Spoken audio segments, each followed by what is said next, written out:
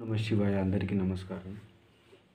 This video dedicated to all persons who lost their father at the age of 2.5 years.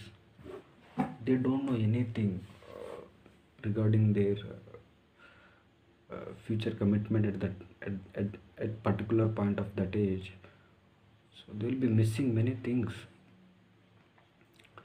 Losing father at a very young age, it's a lifelong big emotional problem will happen to that particular person. They'll be comparing to the society how their fathers are alive and how they are living in a parallel way.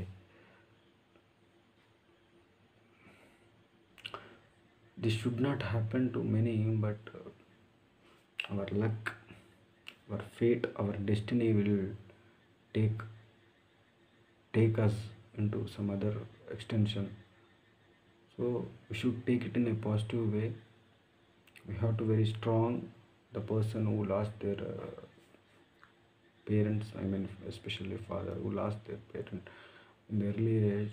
They have to be very mentally strong and physically strong, and they should not compare with others.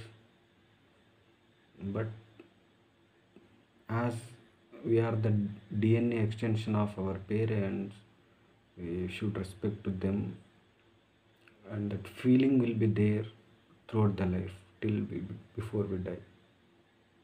In a normal phenomenon, it won't happen to everyone because they don't know the value of their parents. Because they are alive, they will identify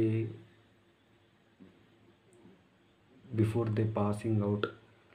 But as like me, who suffers from the beginning, now I am from 30 years, I am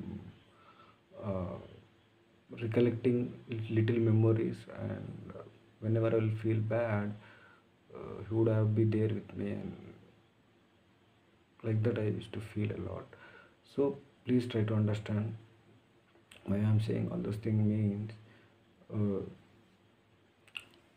it's a very sad thing, should not happen, but it will happen.